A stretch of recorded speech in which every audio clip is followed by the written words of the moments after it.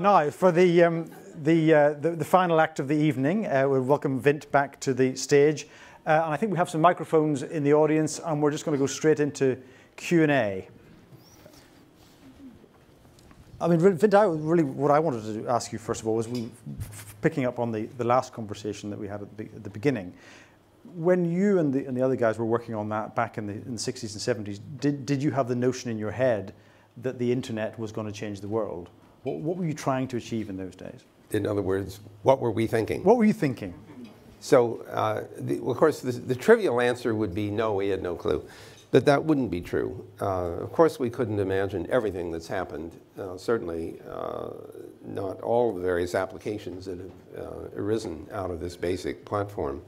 On the other hand, I think all of us had a pretty strong sense of how powerful this technology was. And if I could separate the ARPANET and the work that was done at NPL and UCL from the internet period, the difference is that by the time Bob Kahn and I started thinking about how to build a multi-network system, we already had 4 years of experience with the ARPANET, plus the exposure to the Ethernet project at the Xerox Palo Alto Research Center, plus the experiences that had already been had here at UCL and at NPL and at Cyclades in France. So there were, oh, and on top of all that, some of you will remember a man named Douglas Engelbart, who was at SRI International, and in the late 60s and early 70s developed what was called the online system.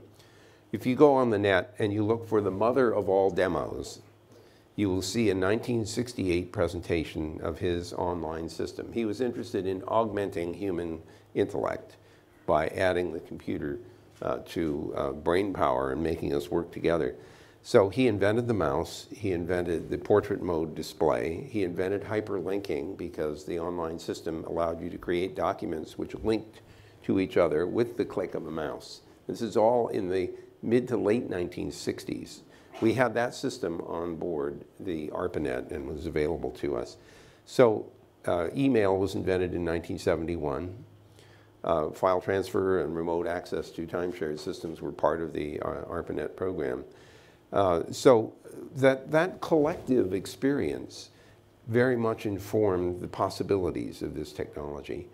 On the other hand, it's a little hard to predict what happens when 2.5 to 3 billion people suddenly get online and start sharing information. So although Engelbart should get lots of credit for his very early work, he invented sort of a one-host World Wide Web. And when Tim Berners-Lee and subsequently Mark Andreessen did the browsers and the servers of the web, what they did was to enable literally millions of people to generate and contribute content and to share and discover each other through this internet-based platform. And that was simply dramatic. So I think we sensed how powerful this was. I wouldn't have spent what is now over 40 years of my career and lifetime pushing this stuff if I didn't believe in it even back then. But mostly we were just trying to get it to work. You know, it was, I'm sure you're familiar with this phenomenon. If you know a lot about how something works, it's a miracle when it does. And so every time a web page shows up, I'm always astonished because I think, I know what happened in order to get from wherever it was into my machine. All this stuff has to actually work. So now, who's got a question for Vint? And if you can say who you are when you stand up and ask a question. Thank you. Hi, my name is Wendy Grossman. I'm curious, well, it's kind of a future question rather than a past question, but I wouldn't like people to think you did your last good work in 1982. How is the Deep Space Internet project going? It's going extremely well. This is a project that began in 1998 at the Jet Propulsion Laboratory. My colleagues and I, in that year, saw the Pathfinder project land successfully on Mars. The previous successful landing had been in 1976 with the Viking. And so as we sat down contemplating the plans for future exploration of Mars, we asked ourselves, what should we be doing now, that is to say in 1998, in anticipation of what might be needed 25 years later? And we concluded that instead of just using point-to-point radio links to connect spacecraft to each other or back to Earth, that we should endeavor to create a rich networking environment for space exploration to support both manned and robotic initiatives. We also wanted to make sure that we could deal with complex environments like multiple orbiters, multiple moving objects, rovers and things on the surface, distributed sensor networks, spacecraft flying in tandem, this huge range of potential configurations that would not be well supported by just point-to-point radio links. And we started out thinking, well, maybe we can use TCP/IP because it worked okay on Earth, so it probably would work on Mars. And it probably will work on Mars. The trouble is that it doesn't work very well between the planets. And the simple answer to that, the reason for that, is that the speed of light is too slow. When we're closest together in our respective orbits, we're 35 million miles apart. And at the speed of light, that's 3.5 minutes of transit delay, to say nothing of the other 3.5 to come back. So it's 7 minutes round trip time when we're closest together. When we're farthest apart, it's 20 minutes one way, 40 minutes round trip time. The TCP flow control system is very simple. When it runs out of room, it says stop. And if it's only a few hundred milliseconds before the other guy hears you, you can buffer a little bit, and then the flow stops. But on Mars, if it's 40 minutes before anything comes back, you say stop, and this guy keeps transmitting for 20 minutes until he hears that you said please stop, and all the packets are flying and they're landing on the ground and disappearing. So the variable delay of the space environment was problem number one. The second problem that made TCP not so attractive is planetary motion. Planets are rotating, and we couldn't figure out how to stop that. So if you're talking to a thing on the surface, it rotates until you can't talk to it again until it comes back around, and satellites have the same problem. So we had to develop a suite of protocols called delay and disruption tolerant networking, which we have now done. Starting in '98, we went through 4 iterations of the design. The prototype software is actually operating now on the rovers on Mars, the Mars Science Lander, Curiosity, and Opportunity, and the previous, the other one, the 2 rovers were using them. There's, if you don't mind, an odd little circumstance.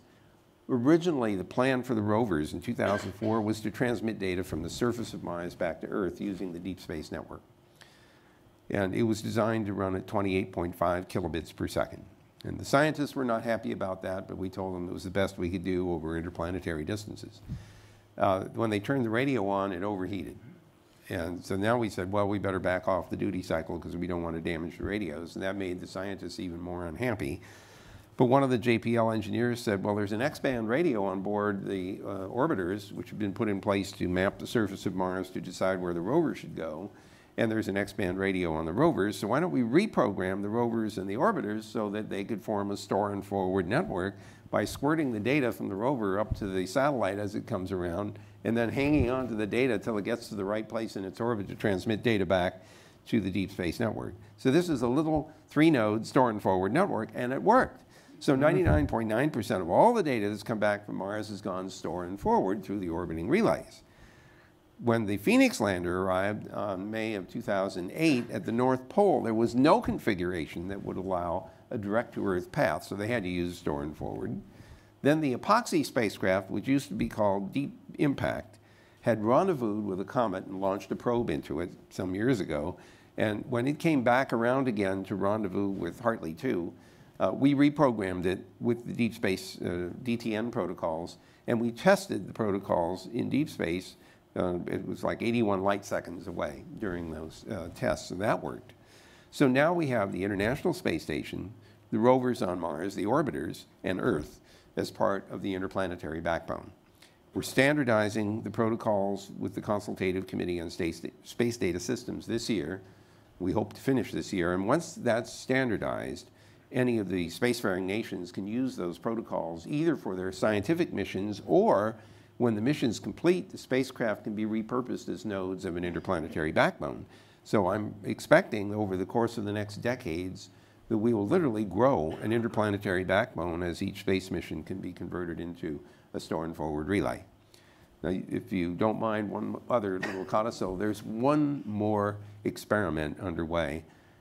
And it is a group here in the UK, the Icarus Interstellar Group, is involved in this project, along with a couple of others who have won a contract, a grant, from the Defense Advanced Research Projects Agency to design a spacecraft to get to the nearest star in 100 elapsed years. Now, in order to do this, you have to overcome 3 problems. Problem number 1 is propulsion. The current propulsion systems would get us to Alpha Centauri in 65,000 years. This is a little long for an ARPA project. So, you know, considering that's 6 times longer than our civilization has even existed. So the first problem is to get a propulsion source that will get us up to 20% the speed of light. And the reason we have to get up to that speed is that at the 50-year mark, we have to turn around and slow down, because otherwise we'll just go through that system and get 1 photograph and that's it. So very expensive project. So the idea is to literally get up to 20% the speed of light midway and then turn around, slow down, get into orbit. The second problem is navigation. When you think about how we navigate in the interplanetary world, typically we'll launch a spacecraft and halfway through the mission we will do mid-course correction. You send a radio command to it telling it what to do, and then not too long after that you get back what happened. Now we could be talking minutes to hours to get the response back, but now imagine that you have this interstellar spacecraft and it's a light year away. It's going to take a year to tell it, please, you know, do your mid-course correction. It'll be another year before you find out what happened. It's not exactly an interactive conversation.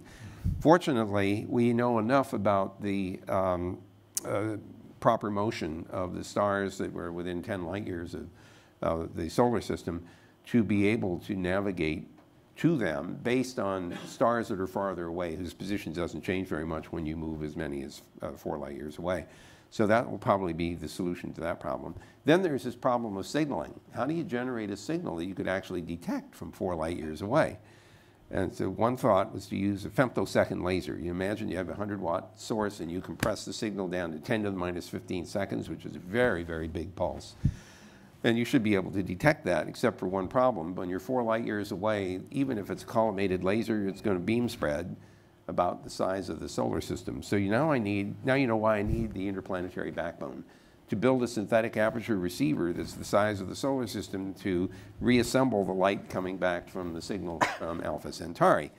But one of the physicists in the group suggested a better solution, or at least a more intriguing one. You all know that gravity bends light. That's how we were able to demonstrate that Einstein's theory was correct. During an eclipse of the sun, we could see the starlight literally moving because of the gravitational field of the sun. So imagine that you get a spacecraft that's 550 astronomical units away from the Earth. That's approximately the point where the sun's gravity lends, where the sun's gravity will bend light into a focal point. So if we could put a spacecraft out there, that's about 65 billion miles away or so, then we could actually generate the signal at Alpha Centauri and literally recollimate or refocus the light to a spacecraft that's at the proper focal length for a solar receiver. And then that focal plane will actually extend all the way from 550 to as many as 1,000 AU out. So that's the current state of the art. We are operational with this system. And the next steps are to continue to populate spacecraft as we go farther out into the rest of the solar system. So that's the up-to-the-date story. What's the time scale there on success on that project? Say again? What's the time scale on that project that you? Well, it started in 1998, so it's taken. For the next phase, the rest of the time is purely a function of when each of the new missions will be launched. So the next big spate of Mars-based missions come in the 2020 period. I think there may be 2018 for at least one such system. So during the third decade of the 21st century, we'll see some additional spacecraft going out. And then after that, it's just a question of what the world is willing to spend in the way of space exploration to slowly accrete this. The good part is you don't have to build the whole thing at once. You just build it step by step as missions dictate, which is how the internet grew. It's very organic. We just said, look, if you can build a system that behaves this way, and you can find somebody that's willing to connect to you, then you can grow the internet, and that's exactly what's happened. Okay. Next question. Yes, ma'am. My name is Hadley Beeman. I want to start by telling you that at the last W3C technical plenary, we hosted a session on building the interplanetary web, piggybacking on all of your work and your protocols. So thank you very much. Well, you're very welcome, but I do need to tell you that if you're accustomed to rapid response time from the World Wide Web, this is not likely your friend. We couldn't even use the domain name system. Imagine that you're on Mars and you're trying to do a lookup of something on Earth. Okay, so 40 minutes later, if you're lucky, you get back the IP address of the domain name you were looking for, except by that time it's wrong because it was moving and it got a new IP address. So we had to build a delayed binding architecture that was quite different. But anyway. We also found geocoding and relative time to be a challenge. But never mind. I'm currently working for the UK government's Cabinet Office, and we're having an ongoing discussion about the value of IPv4 addresses. What do you think? Are they still valuable, or are they on their way out? Well, first of all, you really need IPv4 now because that's what almost everybody is using, but we must get to IPv6. It was officially turned on last year on June 6th, but the original standardization took place as far back as 96 to 98, but the uptake had been very, very slow, and it's been a mystery to me. The software at the edges of the net on laptops, desktops, and things like that are almost all capable of using IPv6. The router vendors have made IPv6 work in parallel with IPv4 for the most part. You might need to add some memory because the tables are big if you have both v4 and v6 routing tables at the same time. The thing is that the ISPs have refused to or have dragged their feet about turning on IPv6. And the assertions are something like, well, nobody's asking for it. And I'm sitting here thinking, you know, give me a break. No human being except a geek would even know that you need to have v4 and v6. You know, you've never asked for it. The job of the ISPs and the rest of us is to suppress the need to know that and simply put it in and make it work. So if those of you who are here in town and have internet service from anybody, whether it's, you know, BT or somebody else, will you please ask them, what is your IPv6 plan? And have a tantrum if they aren't able to tell you that, so that they get the message, which is you need to have the additional address space. Otherwise, the Internet of Things won't happen very well. Carrier-grade network address translation is an abomination because it's very brittle, for one thing, and it interferes with some end-to-end security that I'd like to see common throughout the net. So we really need IPv6. It's time to get over this. Look, you're using the 1978 experimental internet right now. You know, let's get into the 21st century. Sorry, rant. Okay. Next question. Yes. Talking of which, if you had a time machine, yes, and you could go back to those 1970s and make maybe one change to TCP and one change to IP, would you put in security, more security, content control? Would you put charging, end-to-end charging, or would you just expand the address space? One change to TCP and one change to IP. Oh, well, that's not fair because actually I would make several changes. But first of all, I would put in more security mechanisms. But I must say that at the time that was not feasible, partly because not all the technology that one would have wanted was available. Here's an irony for you.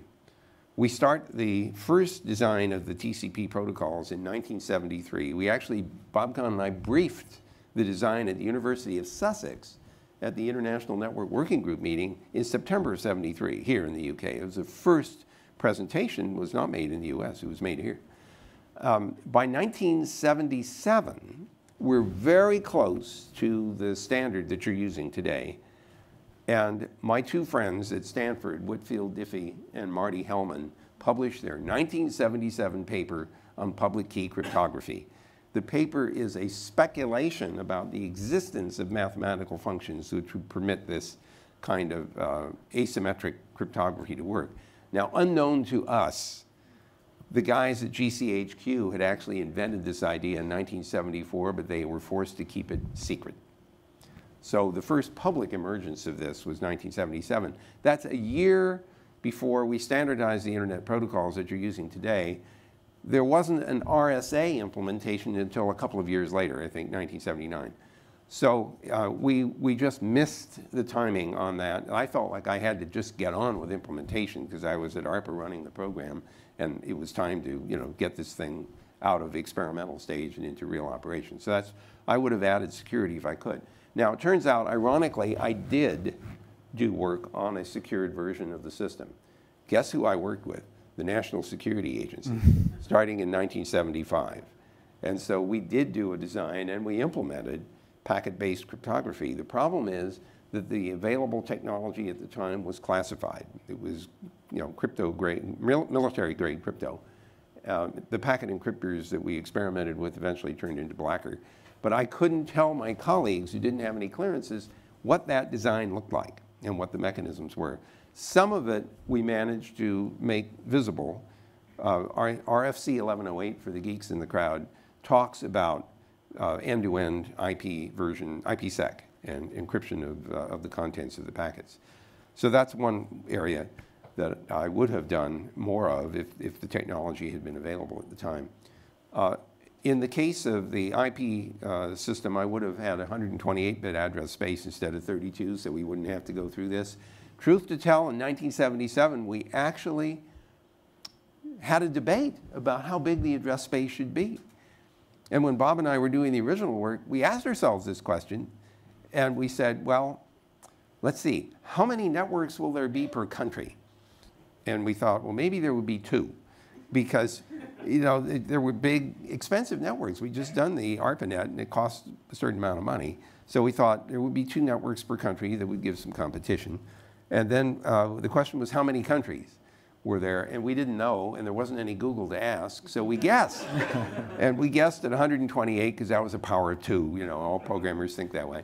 So that was 256 network, which is 8 bits. And then we said, how many hosts will there be in each net? And that was, in those years, there were big time-sharing machines. So we guessed 16 million machines, which would be 24 bits. That's 32 bits. In 77, we had a big argument in the research community. Should it be 32 bits, 128 bits, or variable length? The variable length guys lost instantly because the programmer said if you have a variable length packet, you'll waste all your cycles searching for the fields of the packet, and that would be silly and expensive and slow, so we didn't do that. And 128 bits, which gives you 3.4 times 10 to the 38th addresses, didn't pass the red face test. I mean, why would you need 3.4 times 10 to the 38th addresses to do an experiment, on top of which a lot of the packets were little interactive things carrying 1 byte of data. Can you imagine 1 little byte of payload and 80 or 100 bytes worth of overhead? That didn't look too attractive, especially when we were running on a 50 kilobit backbone. So we ended up with 32. I would change that. As to charging, I think we got it right. I would never charge on an end-to-end basis at all. I love the model that says everybody pays to get access to the net, and then they do whatever the heck they want after that. That's a powerful model. It's one which has allowed literally hundreds of thousands of different operators of each of the various networks of the internet to make independent decisions about the equipment, the software, and everything else they use. The charging structure is simply to cover the cost of the access network. The networks that are interconnected through the backbone are working independently of any of that to determine how they're going to interconnect on one circumstances and whether or not anybody pays anybody else. So I frankly think that we were just lucky to come upon that tactic in order to recover the cost of the net and not do the kinds of sender pays or any other kind of thing that was common in the telephone system. I'm sorry that wasn't a short answer, but.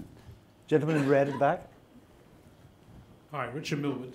I suspect if we took a time machine 40 years into the future, the kind of discussion we've had in this part of the meeting would be far, far predominant. I mean, in all of my lifetime, and I've been working with computers since the late 70s, computers have been a commodity. And it seems to me that there isn't so much interesting about the computers these days, but there's a huge interest in the standards, interoperability, and the thinking about information structures that you've been discussing just now. I'd be interested in your comments on that. So let me suggest 2 exercises, maybe 3 exercises we can take. The first one is, what happens if we were to all transport ourselves back to 1963, 50 years ago? What would happen to us? And I have at least 3 ideas The first thing is that we'd all break our noses in the first week walking into doors that didn't open for us. And of course, our friends of that time would say, why did you do that? And you'd say, well, where I come from, the doors open automatically. And they'd say, well, you have to turn this knob. And then you're in the lab, and you're sitting with your hands under the faucet. And they're saying, what are you doing? He said, well, I'm waiting for the water to come out. He said, well, there's this handle. You have to turn that.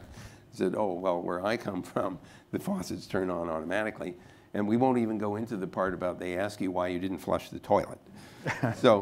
So there are, a bunch of things would happen to us, things that we would expect. Now, the second exercise is to ask, what would happen to someone from 2063 who came back to 2013? What would they expect that we wouldn't have available? And some of it you can almost guess at because we're there. I mean, it's things like speech understanding, speech recognition, the ability to have a conversation with a computer, discuss what it is you're trying to accomplish as opposed to just typing in keywords. We're getting better and better at speech recognition, for example, although it's still amusing to watch even the Google's very good speech recognition still does some fairly funny things. I remember one time we were trying to do an automatic captioning, and the sentence was, and all customers will get a free sample. And it came back, all customers will get a free salmon. Obviously a fishy offer, but I know, -2, bad. So I'm pretty sure of that. There's a guy named Alan, Mark Weiser. And he was at Xerox PARC and passed away early, but it's a pity. But he envisioned what he called ubiquitous computing, and the idea was that the computers would literally melt away into the landscape. You wouldn't notice them and wouldn't think of them as computers. We're getting closer and closer to that, especially as this Internet of Things begins to arise, where all the appliances are programmable. Some of them may have voice capability.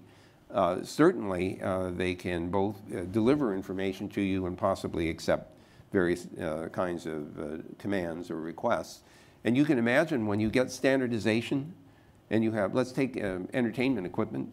Suppose that all of your, if you're like me, you have a bunch of boxes at home that manage your entertainment. And they all have these little remote infrared controllers. And I fumble around with them until I figure out which one it is I'm supposed to use for that box.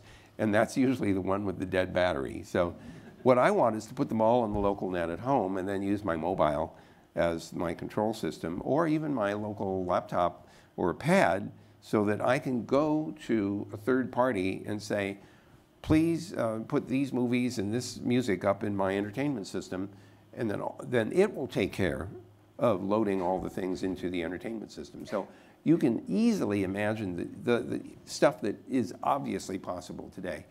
It's the thing that gets farther out, like the self-driving cars, which Google has now, and maybe conceivably, commercially possible in a decade or less.